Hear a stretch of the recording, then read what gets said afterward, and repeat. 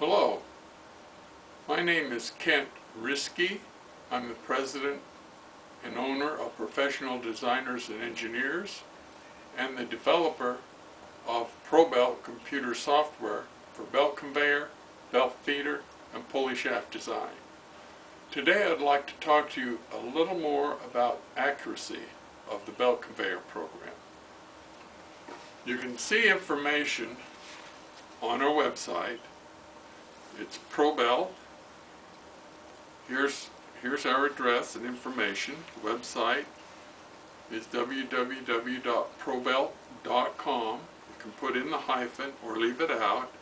You can send me email, phone, or faxes. First of all, I'm going to launch the software.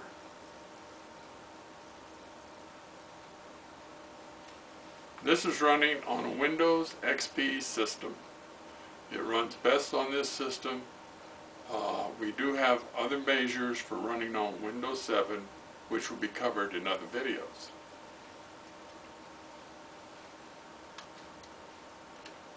Today I'm going to select the conveyor program, and I'm going to retrieve a file.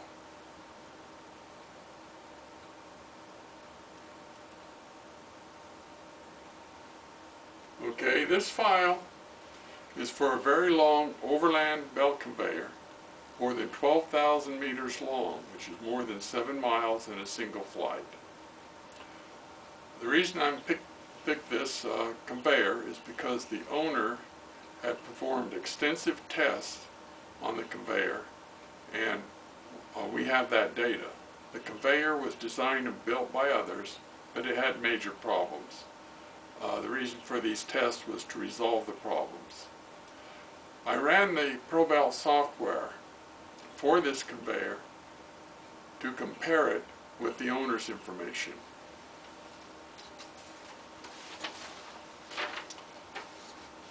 The conveyor had a small decrease in elevation of 41 meters, which was 134 feet. Therefore, most of the power is due to friction. Now, calculating friction in conveyors is the difficult part. Uphill conveyors, downhill conveyors, the lift and drop are scientific absolutes, so everyone gets the same answer for those. The question is long overland conveyors. In this particular conveyor,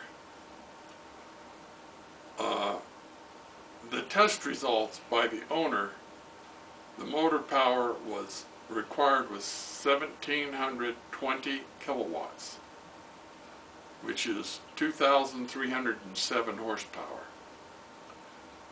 I ran the ProBelt program right out of the package with just default input data and obtained a power rating of 1,746 kilowatts, or 2,341 horsepower. This is an accuracy within 1.5%. So you can see that ProBelt software is not conservative, doesn't have fudge factors. It's extremely accurate. Let me show you some of the information here. If we go to our data input screen, this is for the troughing belt. I divided this conveyor up into 14 sections. We can have as many as 24 sections, but as you can see, we get very good results with this number of sections. You don't have to have 100 sections in a conveyor to do an accurate design.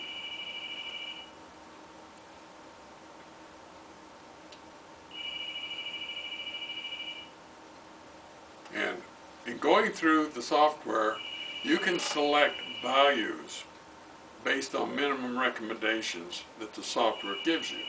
For instance, the counterweight, the program gives you a recommended value and you put in a larger value. If you type in an incorrect value, you will get an error message. And these errors appear on the screen and on the printout. so you're always able to do an accurate calculation. In addition, there's on-screen help with the F1 help key. Information pops up in a window that's written specifically for that cell, so you can depend upon it. In another example, I want to talk about accuracy is for belt feeders. One company had a project where they wanted to design 15 major belt feeders for the copper mines down in Chile. They were a little concerned on this large of a project, so they went to another copper mine here in North America and they ran a test on a large belt feeder there. They then brought the data back, ran their ProBelt software, and found the ProBelt accuracy was phenomenal, actually. They went ahead and designed all their project with confidence. So if you'd like more information, go to our website. You can download the demo, write in email if you have any questions. The prices are there on our price schedule, and we've shipped software worldwide. We have a metric version that's very popular internationally. ProBelt is used by many companies in Chile designing belt conveyors for the numerous copper projects there. Our English version with imperial units, of course, is the most favored in the United States and Canada. So, if you have any questions, give me a call. Thank you very much for watching. Goodbye.